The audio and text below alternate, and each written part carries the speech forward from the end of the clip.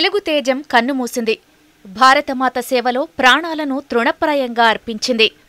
సూర్యాపేటవాసి దేశం కోసం పోరాడుతూ వీరమరణం పొందాడు. ఈ విషయం తెలిసి అతని కుటుంబం శోకసంద్రంలో మునిగిపోయింది.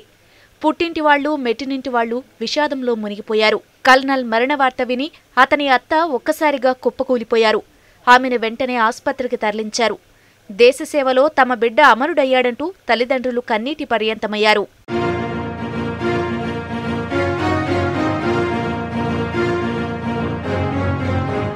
భారత్, చైనా సరిహద్దుల్లో జరిగిన ఘర్షణలో 3 జవాన్లు మృతి చెందారు. ఆ 3లో కల్నల్ బిక్కుమల సంతోష్ కూడా ఉన్నారు. కల్నల్ సంతోష్ సూర్యాపేటకు చెందిన వ్యక్తి. ఉపేందర్ దంపతులకు ఒక్కగానొక్క కొడుకు.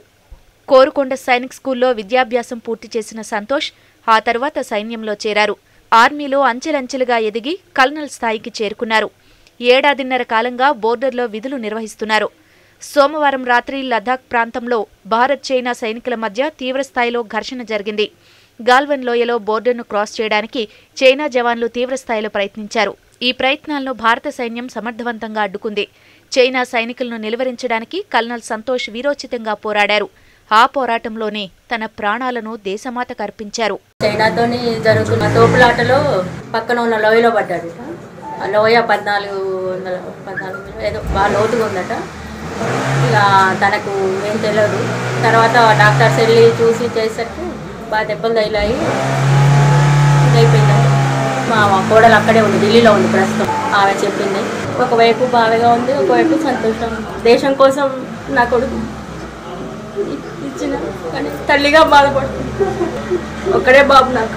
సంతోష్కు భార్య, 2 పిల్లలు ఉన్నారు. తండ్రి ఉపేందర్ స్టేట్ బ్యాంక్లో మేనేజర్గా పనిచేసి పదవి విరమణ పొందారు. తల్లిదండ్రులు సూర్యాపేటలోని విద్యానగర్లో ఉంటున్నారు. భార్య, పిల్లలు ఢిల్లీలో నివాసం ఉంటున్నారు.